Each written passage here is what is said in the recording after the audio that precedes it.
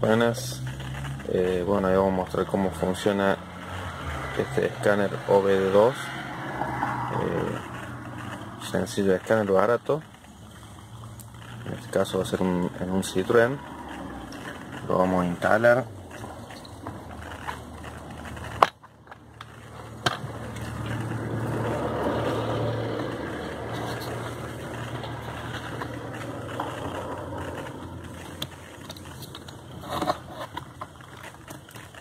Podemos notar que se prende un leer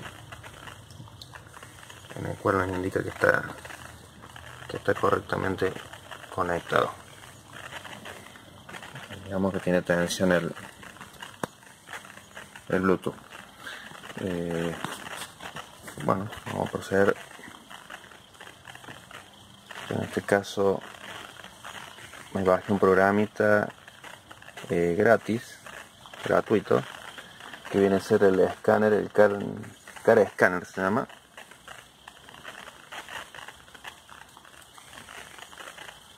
En el cual, bueno, ahora para conectarlo, habrá que darle contacto al auto. Vamos a poner conectar.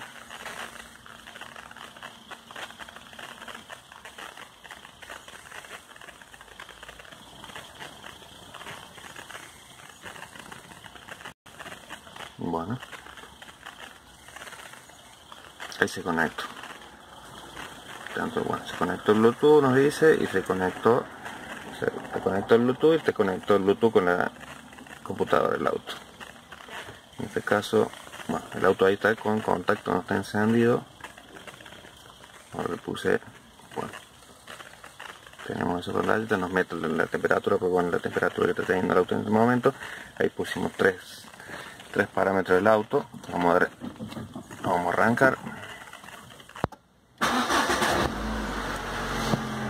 Bueno, vamos a mostrar la revolución del auto, bueno, la temperatura, bueno, la velocidad como no está andando, no nos va a mostrar nada. Pero hay una configuración en la cual uno puede ir grabando más pantallitas. Digamos que tiene la versión gratuita, son tres pantallas que tenemos. En eso hay varios indicadores, bueno, el consumo, litro por hora, el consumo, el litro por kilómetro, que tampoco se va a poner si el auto no está en movimiento, no lo va a marcar. Acá lo único que estaríamos marcando revoluciones, combustible consumido, digamos, en una cierta distancia recorrida, que bueno, en este caso, como digamos, no está en movimiento el auto, no nos va a mostrar nada. Y ahí si aceleramos, bueno, vemos que las revoluciones sí van subiendo, digamos.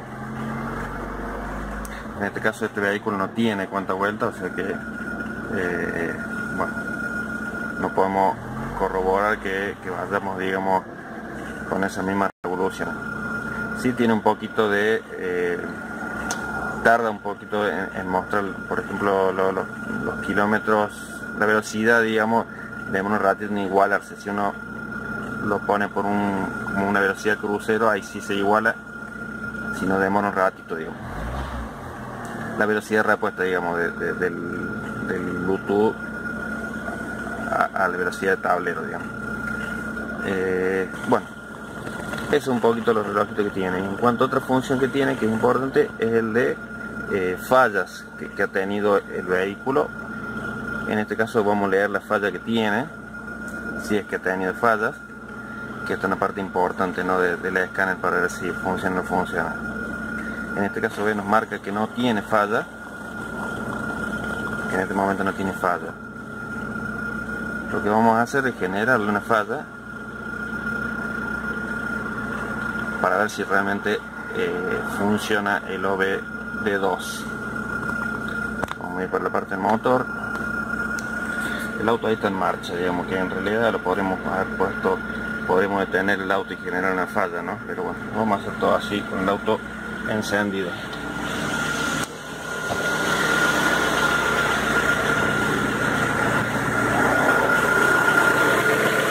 En este caso le vamos a sacar el sensor de flujo del aire, que está más a mano, digamos.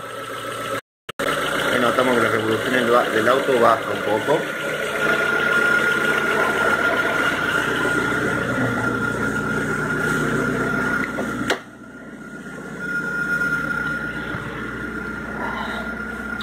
Bueno, y nos vamos a venir al escáner, vamos a leer las fallas que tiene y vamos a ver si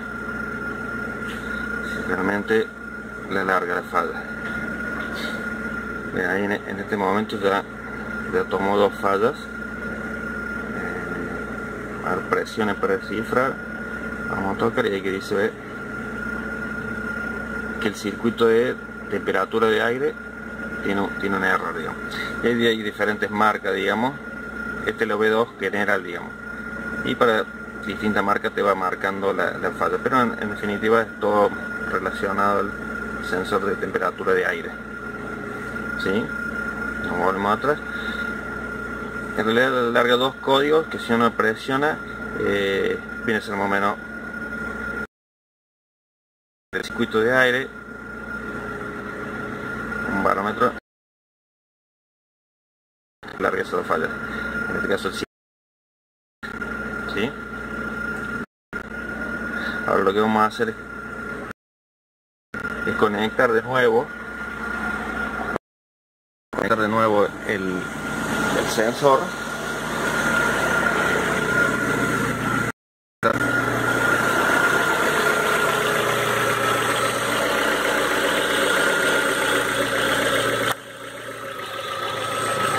Notamos que empezó a regular mejor el auto, como que levantó las vueltitas que había perdido, se estabilizó.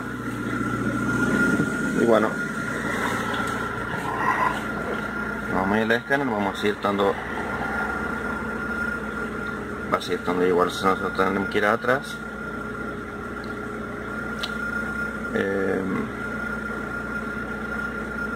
A ver si ponemos, vamos a ir falla de nuevo, leer, siguen estando las fallas, por más que hayamos conectado, digamos, lo que hay que hacer ahora es borrar el código de la falla. Termina de escanear, bueno, nos dice que sigue teniendo las fallas con el sensor que hemos desconectado. Ponemos leer, borrar, y ahí nos larga un aviso que dice: advertencia, se recomienda encarecidamente desconectar y volver a conectar antes de borrar el código de falla después de leer la falla. Entonces, bueno, vamos a poner cancelar, vamos a volver todo para atrás, nos pide desconectar, así que lo vamos a desconectar de nuevo. Entonces, ¿ves? Ahí se desconectó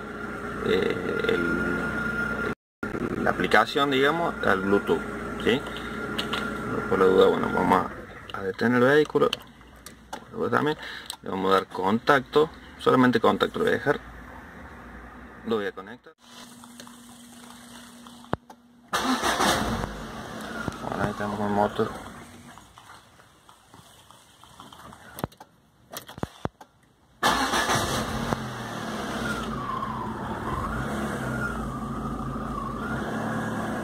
Bueno, ahí está conectado. Vamos a ir a las fallas entonces. Vamos a leer.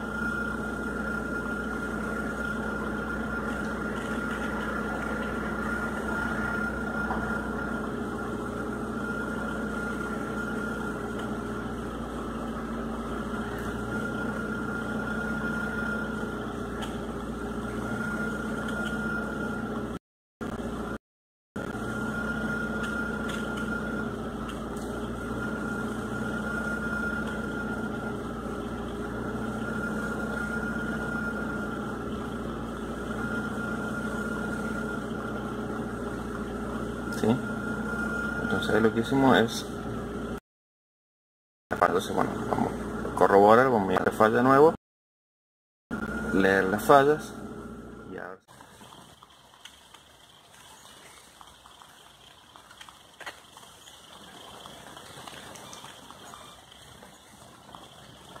Ahí las borro las fallas.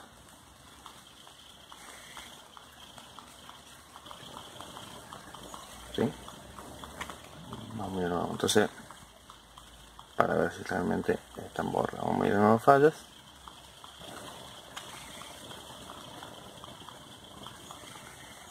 poner ahí. Si limpié, bueno, limpié la falla que tenía.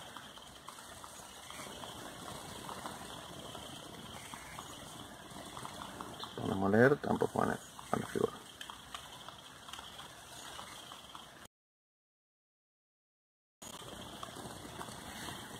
Entonces está, le vamos a dar a arranque el auto.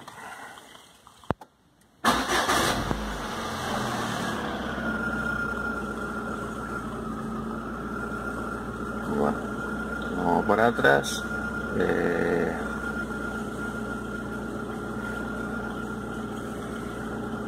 Y esta es la versión gratuita, digamos, de la aplicación, porque bueno, si es una paga, en las aplicaciones más funciones, ¿no?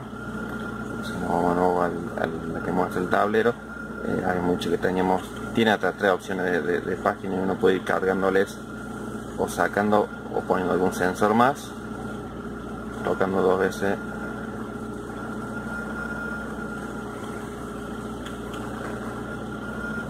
Ahora sí, entonces, con las revoluciones, ahí bueno, fijamos la temperatura, digital y analógicamente. Igual en este tablerito también te marca las vueltas analógicamente o digital. Si no va acelerando, ahí notamos que sube de vuelta, digamos. Y la temperatura, bueno, va aumentando, ¿no?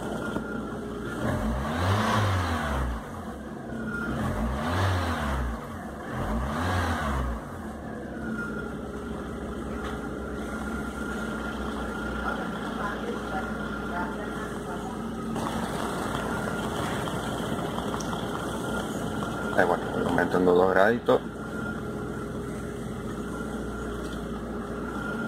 Y bueno, eso sería básicamente, pero la verdad que por poco dinero este escáner sirve para ciertas funciones. No lo probó bastante, pero por ejemplo borrar código de errores de algunos sensores lo hace. Y para comentar, bueno, yo estoy en Argentina y lo he pedido por Wish al escáner este. Lo pedí el 10 de febrero y me ha llegado el 27 de marzo y con un valor de $4 puesto en el domicilio, aproximadamente en 172 pesos al cambio de hoy. Así que bueno, bastante bien lo que es el aparato. La función, la verdad que cumple a la perfección, digamos. Económico pero efectivo. Bueno, nos vemos el próximo video.